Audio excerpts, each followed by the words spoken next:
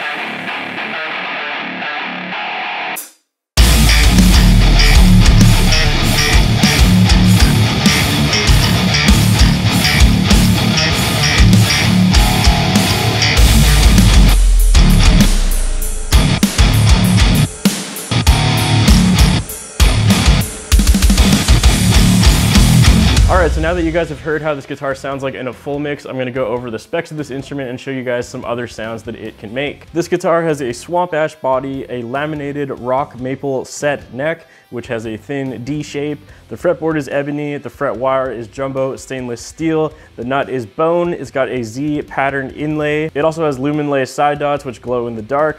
The hardware color is black, and the bridge and locking tuners are both Ormsby's own hardware. The pickups are also Ormsby's own pickups, which are called the Hot Rock A8 humbucker and the De La Creme A2 neck humbucker, and it also comes with a hard shell case. Also, since it's a multi-scale guitar, it has a 25.5-inch scale length on the top high E and a 28.3-inch scale length on the low F sharp, or whatever you tune it to. In my case, it's a D. And last but not least, this is the copper patina finish, which is kind of this green moldy looking copper thing, which is just a graphic that's printed onto the body, and it comes all in a satin finish. So obviously the thing that's the most striking about this guitar, in my opinion, is this copper top graphic. Of course, it's not the real copper top. Ormsby did make a guitar that literally had copper on the top of the body at one point in time, but obviously that would be way more expensive than this one. So this is essentially just a graphic print of the copper top. I think you can get it in kind of this green finish, which of course I picked, or you can get it in blue. I think it looks really cool, and I picked this because it looks nothing like any other guitar I have, and I don't think I've ever seen any other brand do kind of like a copper-ish finish, but I could be wrong on that. So now that I've talked about the specs, we're gonna move on, and I'm gonna show you guys what this thing sounds like in different contexts. So this is all just gonna be soloed guitar tones. So first and foremost, we're gonna start with the bridge pickup for a distorted metal tone, and it sounds like this.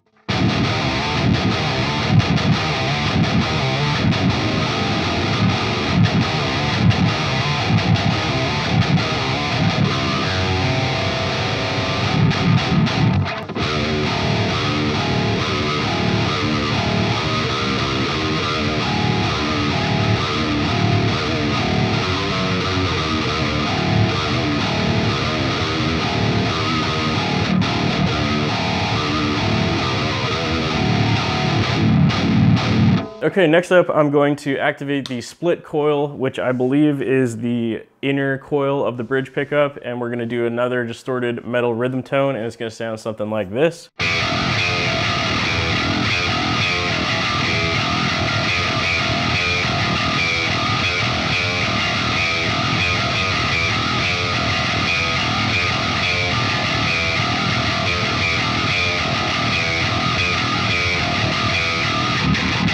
So as you can hear, when you activate the split coil, it kind of gives you more of like a Stratocaster, Telecaster-ish tone. Obviously not really in the context that I'm using it, since I'm tuned super low and doing kind of like a more genty thing, but you get the point. Next up, I'm going to move to the middle position, which is activating both pickups at the same time, and we're going to try out a clean tone, and that's going to sound something like this.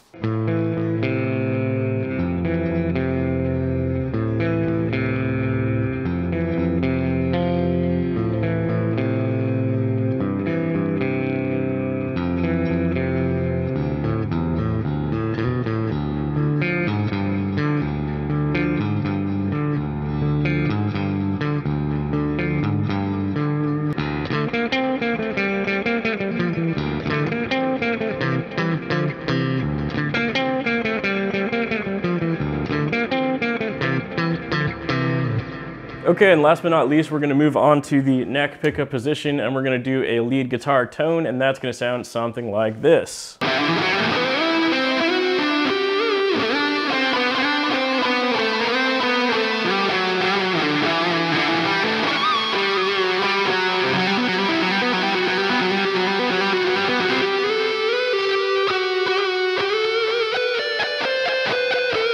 Okay, next up we're going to activate the coil split on the neck pickup, and we're going to do another lead guitar tone, and that's going to sound something like this.